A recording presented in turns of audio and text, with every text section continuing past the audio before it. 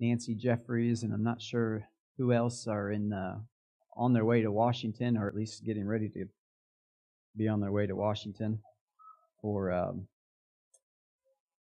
the worship. Thank you. The praise and worship thing. And I think Krista and I and the kids might try to sneak up there as soon as church is over. So trying to work that in.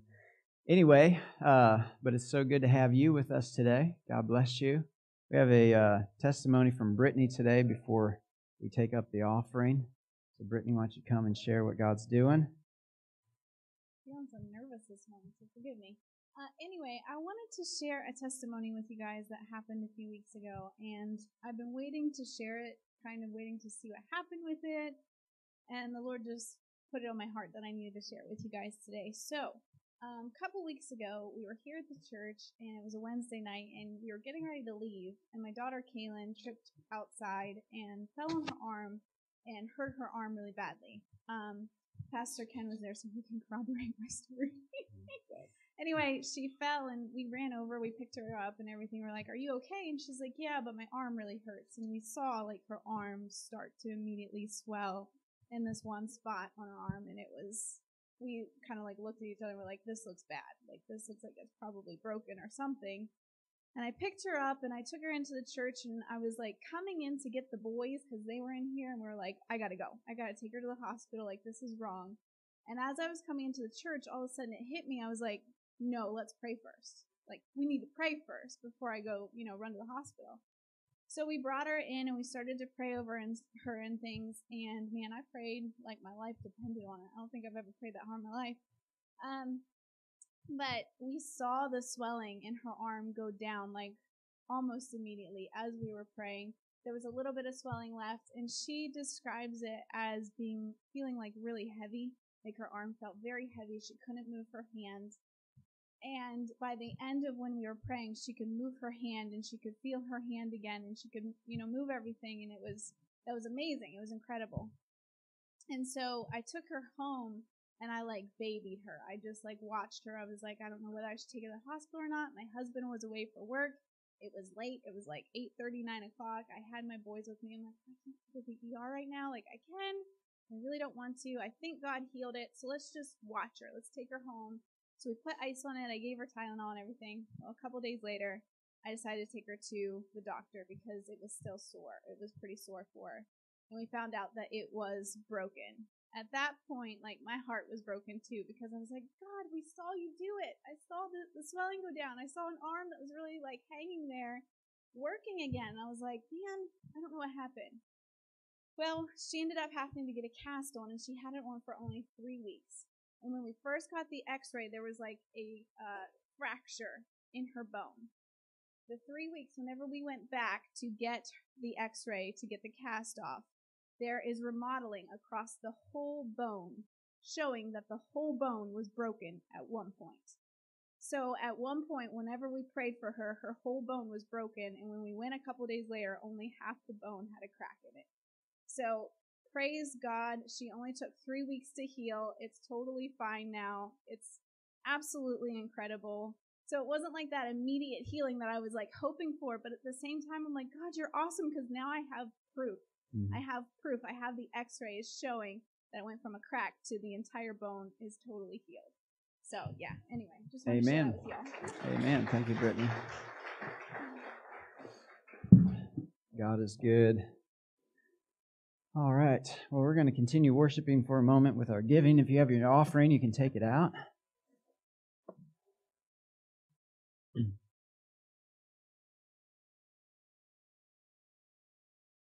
Amen. Leah, you want to come and help us? Come on, Grace. There you go. All right, Grace. Good job. I know, it's intimidating being up here, believe me. All right.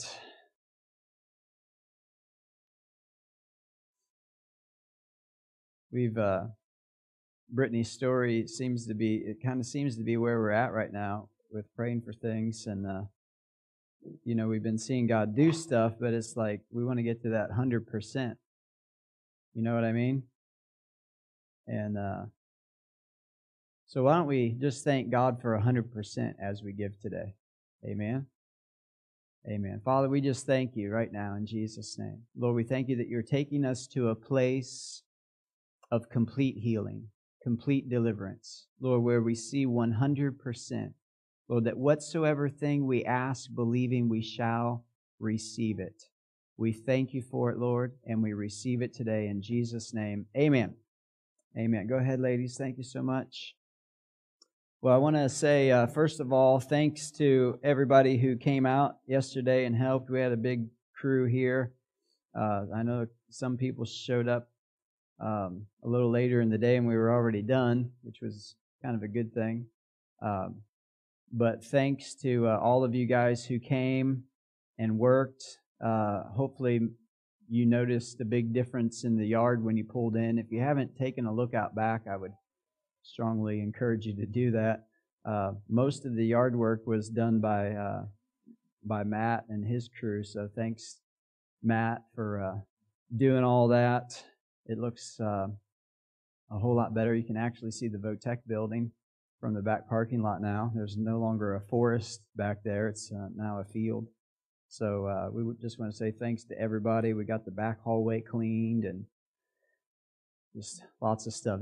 I walked in this room at one point, there was 5 women in here just cleaning I was like, this room is going to be so clean, and it is. Everything's kind of sparkling today, and Krista was kind of in charge of this area up here, and they got stuff wiped down, so we are germ-free for sure.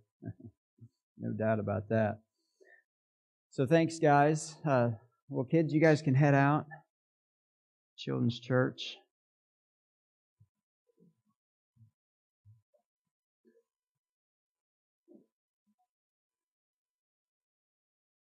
Also want to say thanks for the pastor appreciation stuff. It's not why we do what we do, but it's nice for you to show us your appreciation. I've always looked at it like this. If you weren't here, there would really be no point in what we do. So we appreciate you just as much, even on a day like today where we're missing a couple families. It just, it feels weird when certain people, most people, you look out and you see that they're not here that day. Because how many of you know church is a family, and it's like showing up for Thanksgiving dinner and somebody's not there, and it just feels weird, feels out of place. So we appreciate you guys and we love you, and we're so glad that you chose to be a part of what we're doing here at Alabaster House. Well, we're probably going to be a little shorter today than usual. We used to have a clock on the back wall, but the battery died, and I just chose not to put it back up. So I don't know, how long we go, how long we don't go. So I'm going to see where we go today, and we'll just go with where we go. It's really exciting to see what's happening, though, in the world that we're living in. How many of you know it depends on what voice you tune your ear to, whether you receive hope or discouragement. And I think there was a clear message on Thursday night. I don't talk much about politics, but I think that there was a clear message on Thursday night that our choice is either a dark winter or hope for the future. And as for me, I'm choosing hope for the future. I don't like winter anyway, and especially dark winters. That just doesn't even sound fun. I mean, you can still have fun in the wintertime, go skiing, go up on top of the mountain, whatever, go deer hunting. Hopefully there's a little bit of snow for deer season this year. That'd be fun. But I don't want to go hunting in the dark. Like, you can't shoot deer if it's a dark winter. I don't like dark winters. So how many of you are, hoping for hope? And more than that, like, I'm not doing this Corona thing till 2022. Like, I'm already over it at this point. I'm living my life as if it doesn't exist. And I'm not going to go on for 2 more years. So there's good things on the horizon. Amen? Amen. And my opinion is, don't listen to the polls. They were wrong 4 years ago, dead wrong, and they're dead wrong now. Look at the crowd sizes. That's all I have to say. That's all I'm saying. And I'm going to go be in a crowd tonight and tomorrow. So go where the crowd is. I don't know. But I do believe that God's on the move and that He's doing something. He's always doing something, regardless of what our external view is, regardless of what our external situation is. In the Old Testament, it says there was a famine upon a famine, double famine, but God was still leading His people and providing for them and blessing them. And if God did it for them, how many of you know He's still doing it for us today, regardless of the circumstances around us? So don't listen to the intimidating spirit of fear, but rather listen to the spirit of life and truth, the spirit that leads us into all truth. And how many of you know we need a good injection of truth right now in this day and age that we're living in? And I believe firmly that we are about to see the uprising of the church in a way that we've never seen it before. I don't look at the situation as though this is, dark and doom and gloom. I look at the situation as though this is an opportunity for light to shine into darkness. This may be one of the greatest opportunities that the church has ever had in my lifetime, for sure. And we're seeing something transpire today in Washington where there's going to be thousands of people that are gathered in Washington today to worship, to praise, and to pray that God would once again breathe life over our country and bring about a revival.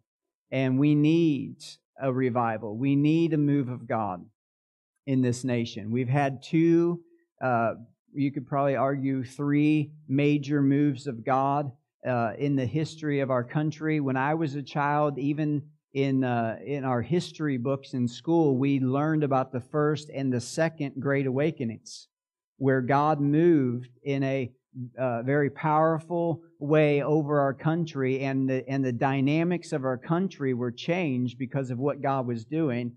And I'm believing that there's going to be a third Great Awakening, and that it's still coming, and that we're just on the brink of seeing God once again move sovereignly over our country, over our nation, and I believe even over the world. And we're going to see one of the greatest harvests of souls that's ever been brought into the kingdom. Can you say amen? Amen. You should believe that. You should be praying for it, and you should be expecting it. I want to be a part of that.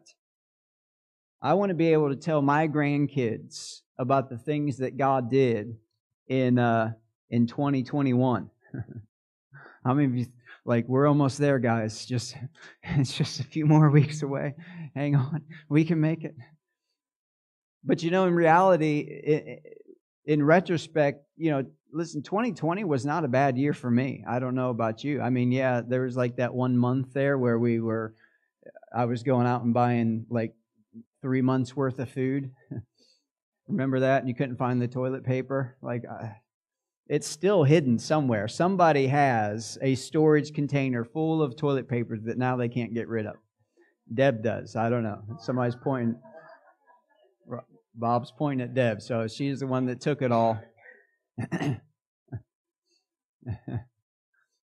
Well, you couldn't, but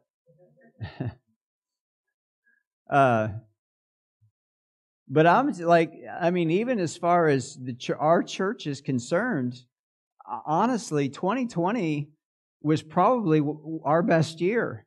In the 4 years that we've been here, 2020 was probably the best year that we've had so far, and I'm believing for even greater years in the days ahead. But 2020 was not a bad year, and the way that I view it is 2020 was the setup for what God's about to do.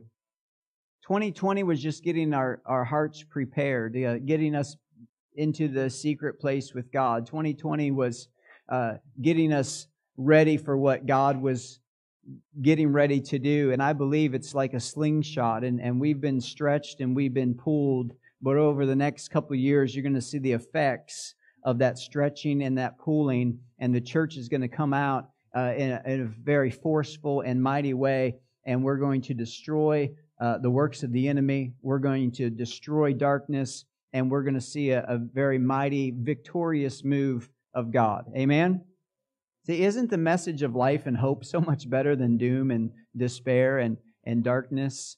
One particular prophet this week prophesied that Trump is going to be reelected, but after, I think, the 5th year, an asteroid is going to strike the earth. I'm like, come on, you had it really good there for a minute, and then you messed it all up with the asteroid.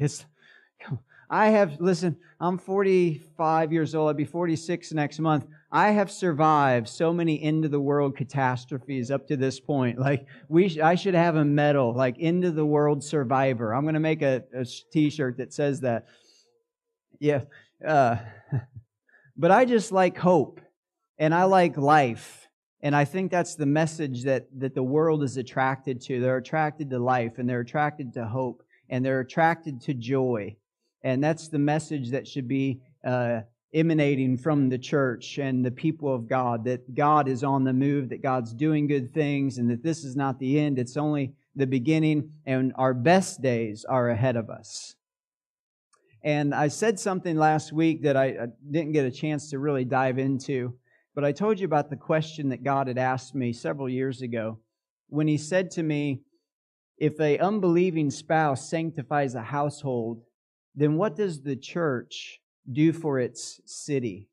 And it was such a profound, revelatory moment that I had with the Lord.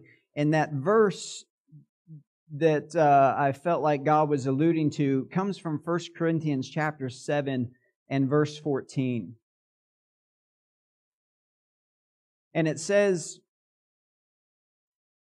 for the unbelieving husband is sanctified by the wife, and the unbelieving wife is sanctified by the husband. Otherwise your children would be unclean, but now they are holy. And this is such an amazing promise from God. And certainly there's people that fall into this category, and I've met them as a pastor, where they are saved, husband or wife, and they're saved, but yet they have an unbelieving spouse at home that they're believing for and that they're praying for, and that they're hoping that that individual comes to salvation.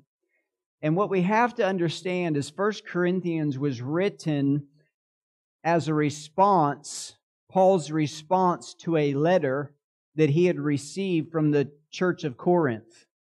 I wish that we had the letter that they had sent Paul, because it would open up a whole nother, aspect of the conversation.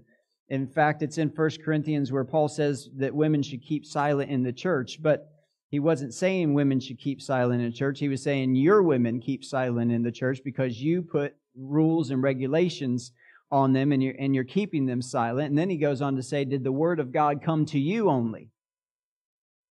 In other words, the word of God doesn't just come to men, it comes to women also. And I can preach that message real easy. I've done it before. God loves women. He doesn't want them to be quiet. Maybe sometimes. I'm just joking. But Paul was writing that out of a response that the church in Corinth had written him a letter, and they're asking him questions in this letter. And I believe that most likely this particular verse and the context of this verse also came out of that letter that Paul was addressing. Because remember, the church in Corinth, they lived in the city of Corinth, which was a Greek city, and these individuals were worshipped in a form called polytheism, where they believed in multiple gods. They would have had temples erected around their city, like the goddess of Diana. I don't know all the names of the gods, but Thor. I don't know if you're a Marvel hero fan, whoever. But they would have had all these temples erected around the city, and people would go and pay homage to their gods, offer sacrifices, and all of these things. And now all of a sudden, the gospel comes to Corinth, and these people are getting saved, and they have a lot of questions as pertaining to how does the gospel apply to me and to my family. And most likely there was individuals in the church that were saved, but their spouses weren't, and their concern was, if my spouse is not saved, is that disqualifying my household from receiving the blessing and the favor of God that's attached to my life? In other words, if I get saved and my spouse is unsaved, then I'm learning from the Old Testament, and I'm learning about the things of God and how God wants to bless me, and how the generations that come out of my life are blessed, and how the favor of God is resting on my family, and how God wants to use me, and He wants to use my family, and He wants to fill us all with the Holy Spirit. But the only problem is my family hasn't received Him yet. So if I'm saved and they're not, is that going to disqualify God from Him putting His hand upon my family, even though at this moment in time they haven't received Him yet? Does this make sense? And so the concern was, if I'm saved and they're not, is the favor and the blessing of God still going to rest on my family? And Paul is teaching this out of a concern because he wants them to know the truth. And the truth is, one in Christ is always the majority. One in the family outweighs what the rest of the family is doing. My grandfather was the first one on the Boone side to get saved, and the Boones were a rough group of people. I know I don't look that rough, and I'm a Boone, but they were rough. They grew up in poverty. My grandfather carried a chain around with him everywhere that he went before he got saved. His brothers, some of them were alcoholics. My grandmother was an alcoholic on that side of the family. There was a lot of dysfunction in the family, and God finally breaks through into the Boone family. My grandfather gets saved, and subsequently, not too long after that, he starts to see the rest of his family, his brothers, his sisters, one after the other, receiving Christ, getting saved. And now the vast majority of the Boone family is in the family of God. And it's because one man chose to carry the blessing and the favor of God that rested upon him into the rest of the family. And this is what Paul is teaching. It doesn't matter the condition of your family or where your family came from or the background of your family or how dysfunctional your family is. What matters is that you are in Christ. And because you are in Christ, everything that Christ is promising you, is offering you, is subsequently transferred from your life into their life, regardless of their standing with Christ. Now, I'm not saying that they don't need to be saved. How many of you know they need to be saved? But see, what I know about God is the Bible says it is the goodness, the kindness of God that leads people to repentance. It's not His wrath, His judgment, His anger. Listen, if that was God, how many of you know we would have all been smoked a long time ago? We'd been out of here. I've been out of here when I was 17 years old. I've been gone a long time ago. And listen, if God didn't do that to you, He's not going to do it to someone else. Because your sin was just as bad as theirs was. You were just as guilty and you were just as deserving of death. But God had mercy on you. God showed you grace. God showed you kindness. And because of that, you received Him. And if God did that for you, He's going to do it for those that you're connected with. In 1 Peter, Peter talks to the believing spouse. He talks to the believing wife. And he says something similar to what Paul says here. He says, those of you wives who have unbelieving husbands at home, let them see the life of Christ in you, at work in you. And paraphrase, when they begin to see the workings of Christ in you, they will begin to long for it themselves. Let the life of Christ through your life be an example to them. You know, I've met a lot of spouses over the years, men and women both, and their husbands or wives didn't come to church, and you know they go to church that day or whatever, and they go home, and there'd be their spouse that chose not to go to church, and you know they would begin to berate them and tell them, you should have been in church today, it was really good, and give them a hard time, and you know, whatever. But the instruction from Scripture is just let your life be lived before them, and they will want what's on you. They will have a desire because of the peace and the joy that you have is exemplified before them. They will have a desire for themselves to be transformed and to be changed because they will want what you have. I don't know who that was preaching, but it didn't sound like me. Just kidding. Don't watch other preachers while I'm preaching. I'm just kidding. Unless if they're really good, we'll just put them on the sound system and then we'll all get saved.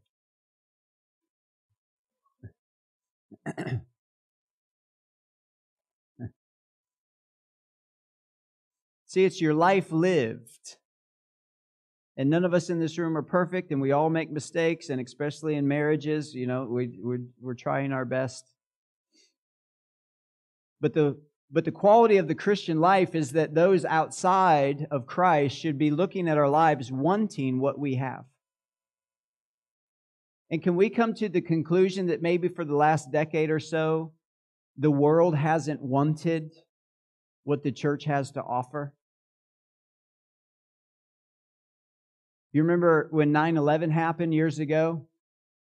I still remember where I was that day. I was at Wolf Furniture in Bellefonte. I worked there, and I was going into the big room there where they have all the couches and stuff, and we had a TV on, and there was the news channel on, and we walk in, and there's the tower, and it's smoking.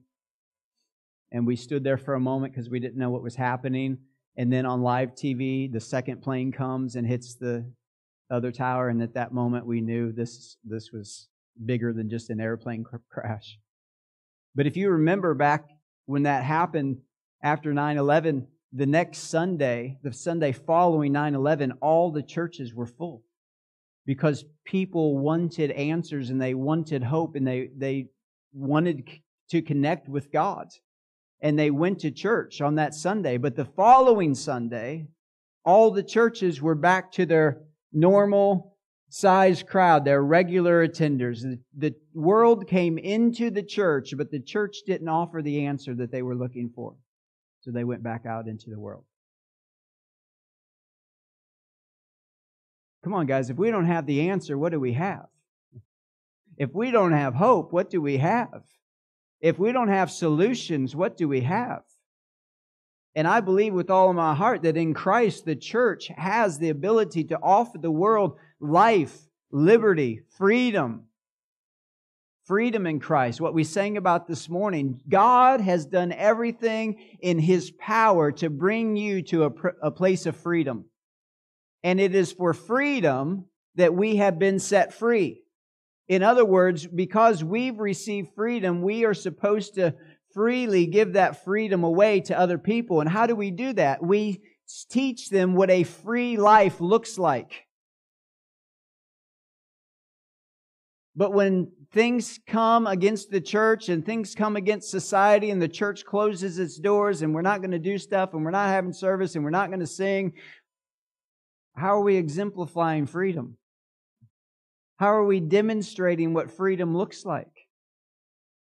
Because the way that we give people freedom is by showing them what freedom looks like. Listen, I want to be free, man. And there's a great attack on freedom right now.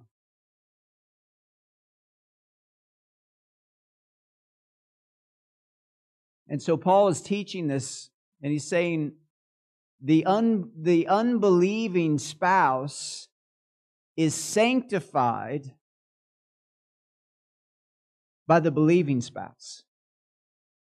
This is powerful. In other words, the blessing and the favor of God that rests upon the believer is transfigured to the entire family because of their position in Christ.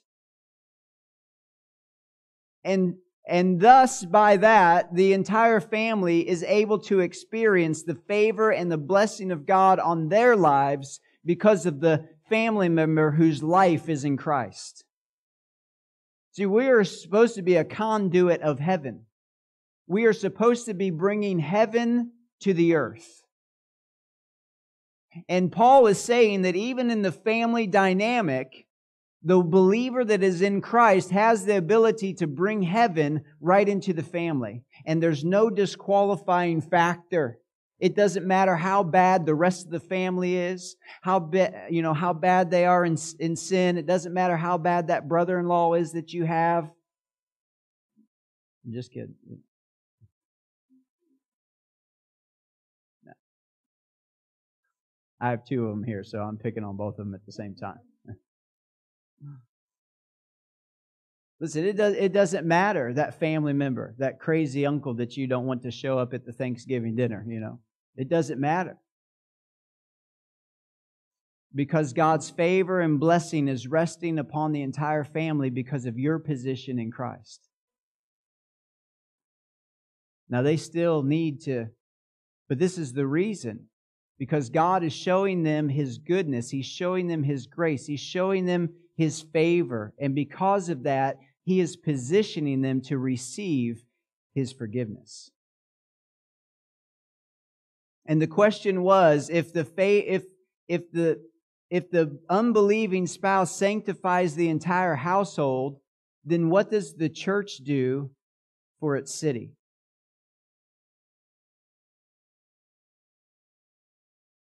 And I believe it's the same thing. I believe that there's no difference. Philip goes down to Samaria and preaches Christ to them, and the entire city was filled with joy. Was the city deserving of joy? No, because they were sinners. But the entire city, regardless of who got saved, regardless of who got born again, the entire city was filled with joy because Christ came into the city. Because one believer goes into the city, and the blessing and the favor that was resting on that one believer is given over to the city. Look what Matthew chapter 5 says.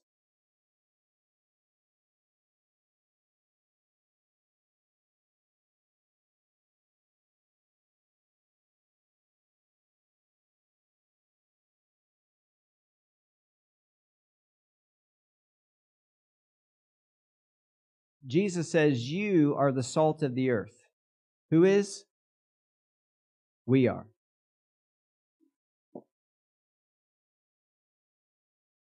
You are the salt of the earth. But if the salt loses its flavor, how shall it be seasoned? It is then good for nothing but to be thrown out and trampled underfoot by men. See, in the Bible days, salt wasn't just a seasoning. Salt was a preservative. Are you with me? They didn't just use salt to season things. They actually used salt to preserve meat, to preserve fish, to preserve these things. And Jesus is saying, we are the salt of the earth. It could also be read as this: you are the preservative of the earth. You are seasoning the earth. You are preserving the earth. As long as you are here, the earth is receiving something from you. But He doesn't stop there. He goes on to say, you are the light of the world. A city that is set on a hill cannot be hidden. Who's the light of the world? We are. So we like these verses about Jesus. Jesus said, I'm the light of the world, right? Jesus said, all things are possible with God. With God, all things are possible. But how many of you know Jesus also said, you're the light of the world. And Jesus also said, all things are possible for those that believe. So Jesus actually puts us on an equal playing field with what God is doing in the earth, in saying all things are possible for you, and you're the light of the world, you are the salt of the earth, you have something to do in the world around you. We are preserving the earth and we are bringing light into the world around us. A city that is set upon a hill cannot be hidden. And one of the greatest presidents in my lifetime, I believe, was Ronald Reagan. And Ronald Reagan said this about our country, that our country was a city on a hill that could not be hidden. And I believe that was a declaration of what God wanted to do over our nation. And as long as the church in America is thriving, America, the nation, will be that shining example of God's light and freedom into the world around us. But it comes through the church. How many of you know? It doesn't come from government. It doesn't come from normal men. The light of God's grace and kindness and goodness comes to the world through His agent, the church. Nor do they light a lamp and put it under a basket, but on a lampstand. And look at this. And it gives light to all who are in the house. Just some people in the house? All who are in the house. And then Jesus says, so let your light so shine before men that they may see your good works and glorify your Father in heaven. So what's the point? The point is for the light of God to shine through you, for people to see your good works. And as they see God's working in your life, they will glorify God, your Father, who is in heaven. In other words, their lives are transformed because of what is emanating out of your life. Your light. This goes along with what Paul said in Ephesians chapter 2.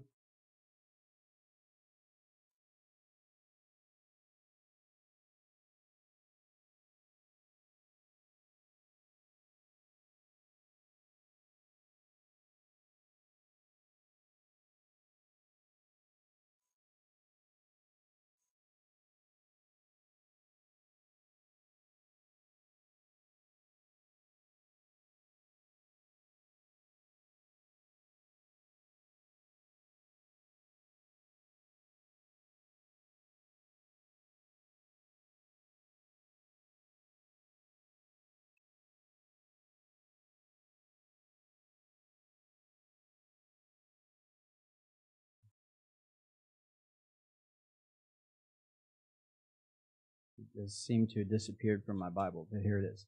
Ephesians chapter 2, verse 8.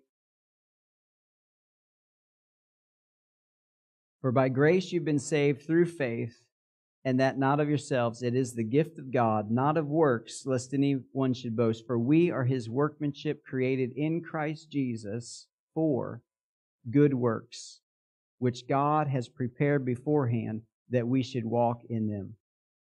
We are His workmanship, and we've been created in Christ Jesus for good works, because God has prepared them beforehand that you should walk in them.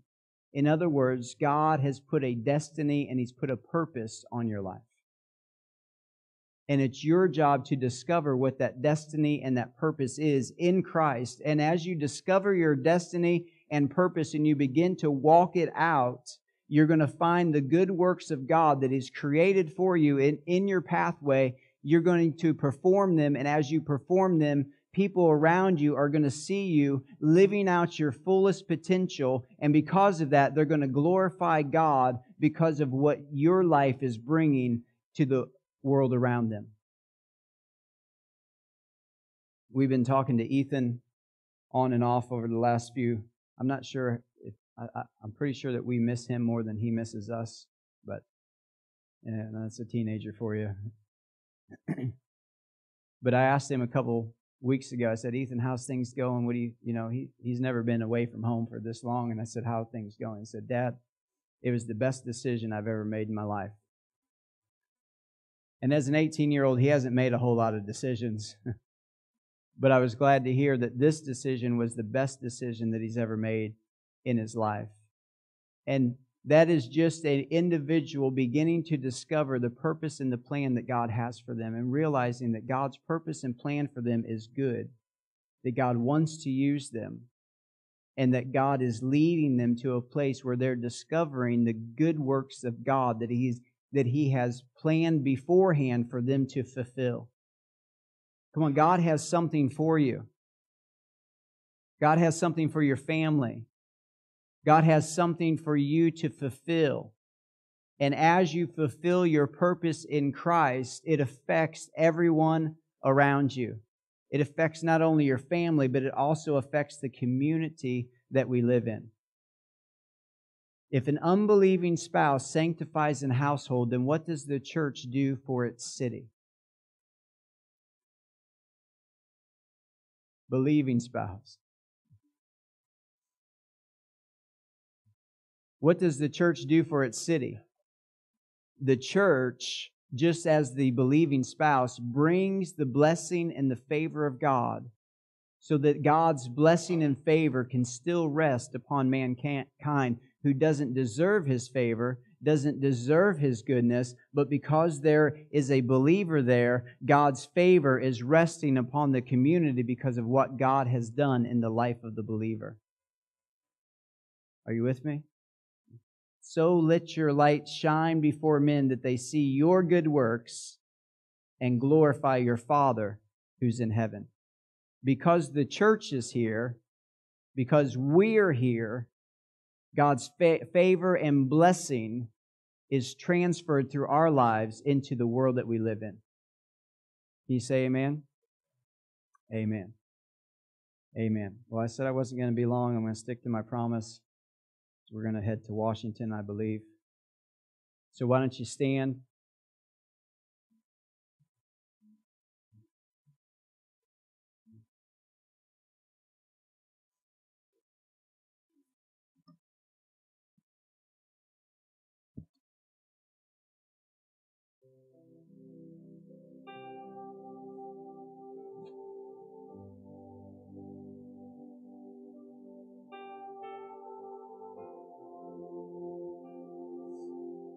Listen, I believe today that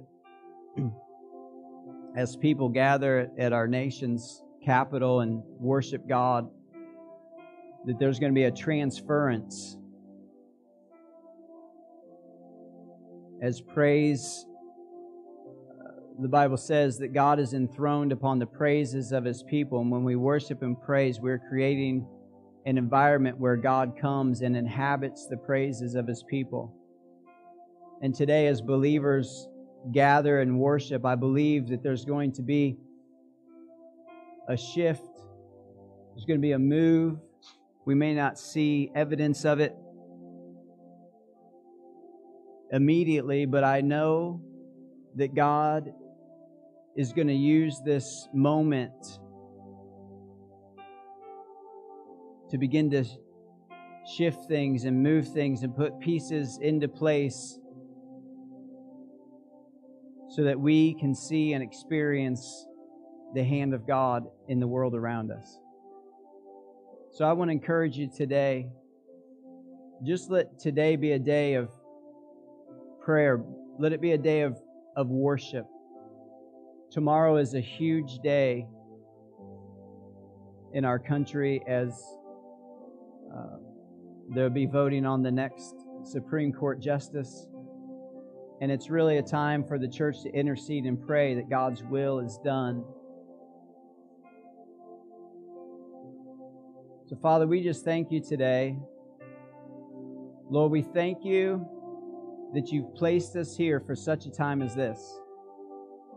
God, that You've positioned us. You've positioned Your church. And Lord, we believe that Your glory and Your presence is being placed upon us so that the world around us can see the light of God on our lives.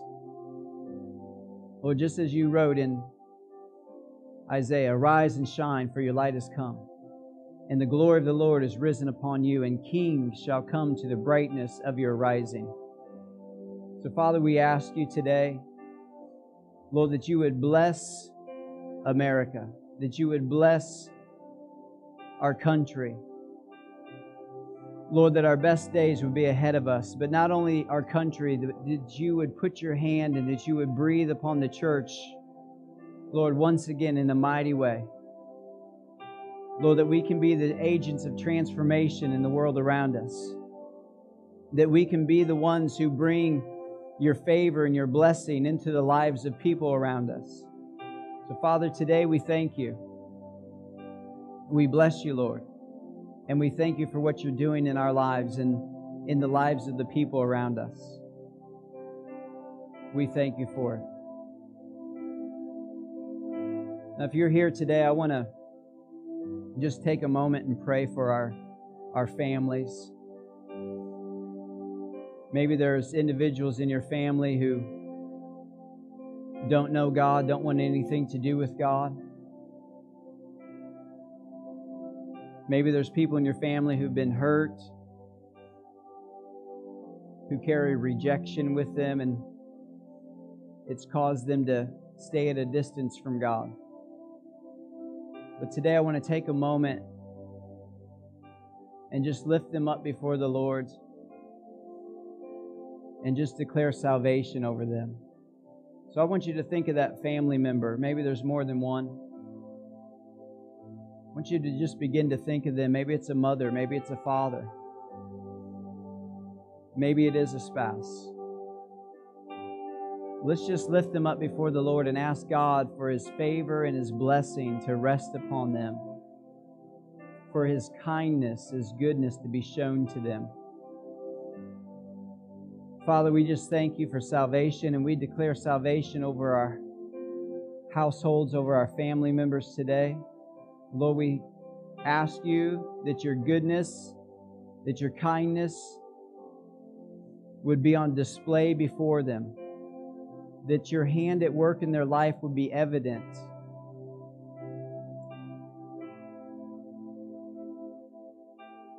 Lord, we lift up mothers and fathers to you. We lift up spouses to you today, even friends. And we declare salvation over them right now in Jesus' name. Salvation. Lord, let your goodness invade their lives right now in Jesus' name. Right now in Jesus' name. Lord, we bless them today.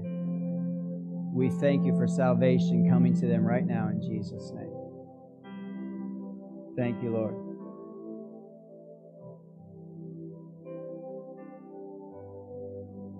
Thank you, Jesus. Thank you, Lord. Now just say this with me. Let's just declare something today. The words of Jesus. Say this with me. I am the light of the world. I am a city on a hill that cannot be hidden. I am the salt of the earth. So God, use me. Let your light shine through my life. Let your goodness be on display in my life. And let the world around me be affected by what's inside of me. In Jesus' name. Amen. Amen. Hallelujah. If you need prayer today, we want to pray for you before you go. If you have healing or situations in your life you need somebody to agree with you on, we want to pray for you before you go. God bless you. We love you. And it's good to have you here with us today. Amen. Amen. God bless you guys.